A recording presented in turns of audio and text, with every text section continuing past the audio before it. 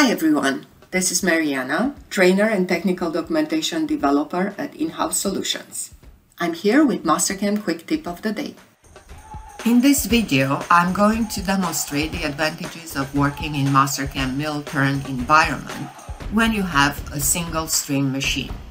Mill-Turn machines typically consist of machines with upper and lower turrets, a B-axis head on a lower turret, or just a B-axis head. Single stream machines in mill-turn environment are lathe with a single spindle and a turret, with a single spindle, a turret, and a tailstock, with two spindles and one turret, or with tooling capable of C and Y axis milling. While mill-turn uses the same powerful toolpaths as lathe, the programming environment is more advanced and includes a number of tools to meet the demands of the advanced multi-stream machines. In my example, I'm using a mill-turn machine for a Haas ST28. Mill-turn includes a detailed job setup.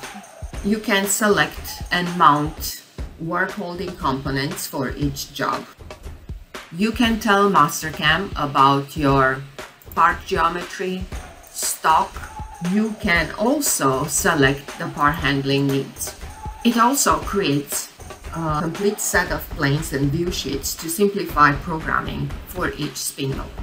By setting the part handling strategies, once you select pick-off, cut-off toolpath, mill-turn automatically creates the operations used to control the spindles, chucks, tailstocks, and turrets. You can take advantage of a full machine simulation. Simulating your toolpath proves out the toolpaths by allowing you to see the machine that it will be cut on. It helps detect collisions between your stock, tools, holders, and any machine components before sending any code to your machine tool. If a collision has been detected, you can go back to Mastercam, make the necessary changes in the toolpath, and relaunch the simulation.